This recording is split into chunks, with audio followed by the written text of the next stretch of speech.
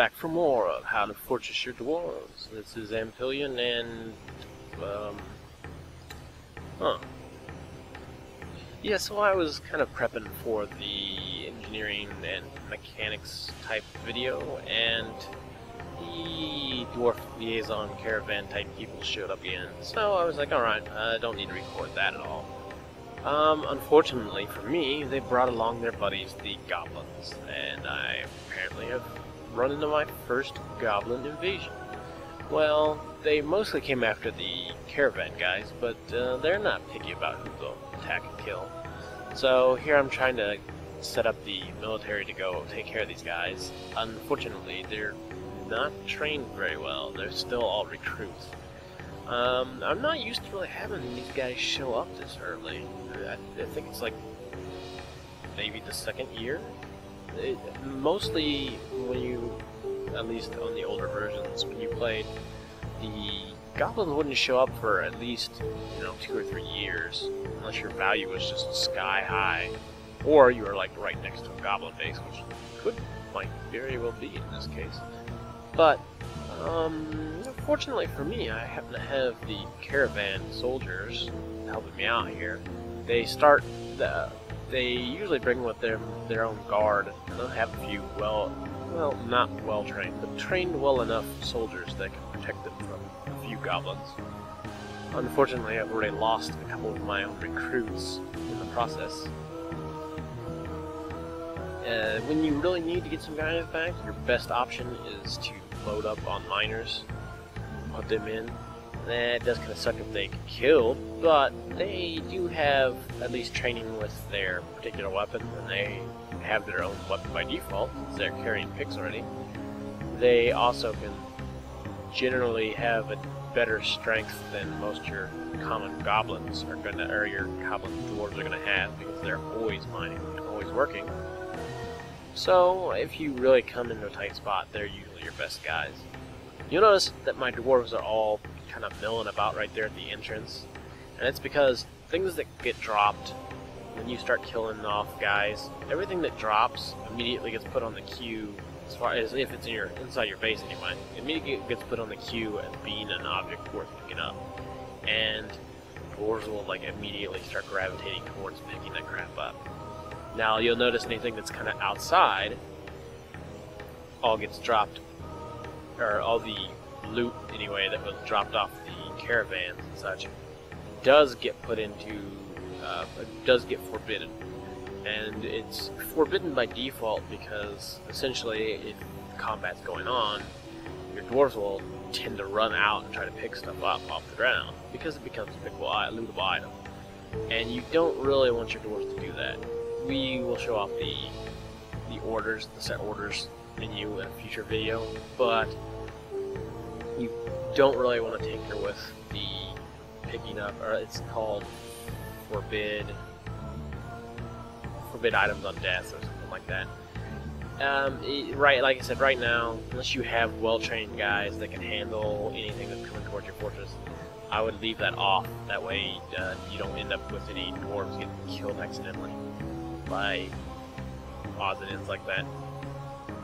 You'll notice that one of the merchants happened to actually make it into the depot there. He's loaded some goods, and I've also even started bringing some goods up. You'll notice, however, that he lost 5 of his buddies. I lost 3 guys. There's a merchant horse, and there's still one goblin left running around somewhere, but I think he escapes, which is alright. I mean, we did manage to kill off a decent amount of goblins, and we pinned our base long enough to get ourselves back in the clear, which is always good. You really don't want to leave those guys hanging around, or you don't want to go back to business until everything's taken care of. Otherwise, your dwarves will start wandering out like they were, getting water and hunting, fishing, all that kind of stuff, and they'll end up running into guys again. You don't want that. You don't want to lose more dwarves than you have to. Again, a lot of, especially since those guys came in with the caravan and managed to kill off a bunch of the caravan guys, you want to make sure you go around and start looking at all the items that they dropped and start making sure they're not forbidden anymore. Because, especially with the caravans, they bring a lot of foodstuffs. They'll bring a lot of decaying, or stuff that can decay, perishable goods. And you don't want that stuff going bad inside your base. Essentially what'll happen is it'll start to rot. If it's not outdoors, it'll produce miasma, and the miasma will,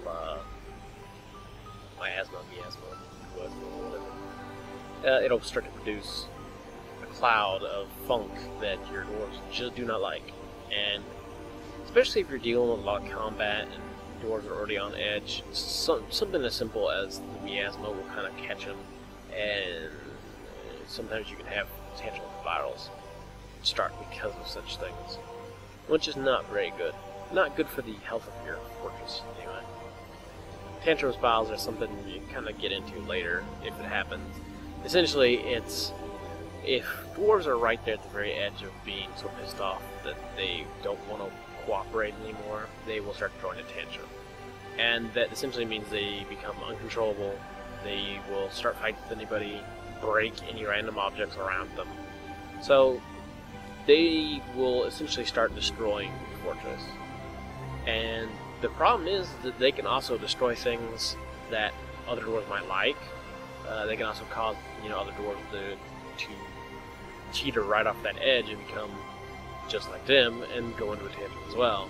Tantrum spirals are when your entire fortress just kind of starts falling to shit because of such, tantrums. Everybody starts breaking everything, getting in fights, punching people.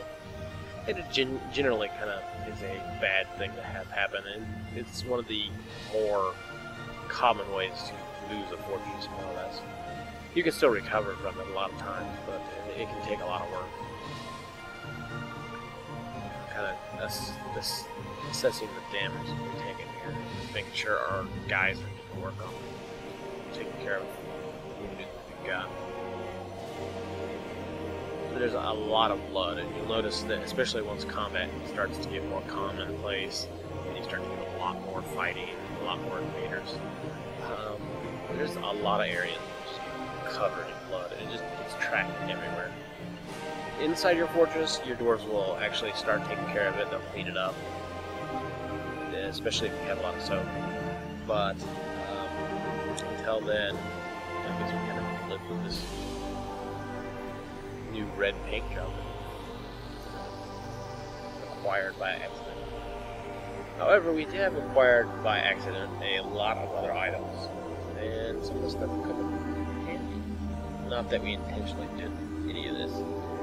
It's usually not a good idea to let your caravan be killed too often. There is a good chance that that'll come back and bite you in the ass. You might have, your caravan might stop showing up after a while if it happens too many times. And even worse, you might end up losing. You generally will end up losing the migrants before you'll start losing the caravans. If it becomes too dangerous an area, your dwarves will stop migrating into your fortress because they know the reputation. I haven't had any care. Usually, I'm pretty good about protecting my fortresses, so I haven't lost so many caravans that they stopped coming altogether. But it can happen. Now you'll notice here I didn't have a weapons and armor stockpile before this, and I generally like to put them near my training areas, so that way my military can have access to all the gear that I pick up. It makes it a lot easier to re-equip them, get them better equipped, get them ready to train and all that. It's just also more difficult to move everything up there. Because I like to keep my training areas on the ground floor, near the entrance. That way my dwarves don't have too far to travel to get to defending the guys, defending against the invaders. And here I start actually preparing for the mechanics and engineering video, which will be the next one down the line. I might have to reshoot it. I had actually already recorded it, but well, I'm gonna probably upload it anyway. There's a bit of a glitch that happens, and in fact, most of this stuff that happens here doesn't have any real impact on the fortress because, well, Dwarf just crashed, so I kind of lost all the goods that I just looted here. But hey, I might actually, and might end up happening again if the caravan shows up and goblins attack. But this at least gives you a good idea of what you need to do, what you need to take care of when an invasion does happen. I would probably suggest you get your guys training a lot earlier and make sure that they're doing nothing but training. Like I said, I'm kind of used to the earlier versions of Dwarf Fortress where the training would go by a lot quicker. And yeah, this is one of the things that happened. I'm like, how in the hell did this guy die from thirst? And then I noticed that, oh hey, there's a dwarf corpse in the wall there.